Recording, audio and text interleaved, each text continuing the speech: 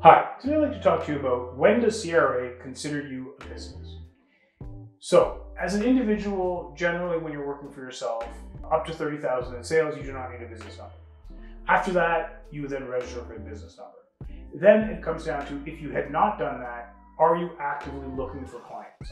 The key is to claim this money and to ensure that CRA knows that you are a business.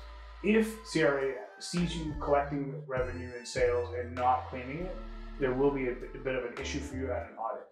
If you want to understand what comprises a business, what defines a business, and what makes you into a business, how you can take your small business or hobby and make it into a business that is viable and legitimate in the eyes of CRA, call us, 416-697-6478. Again, 416-697-6478.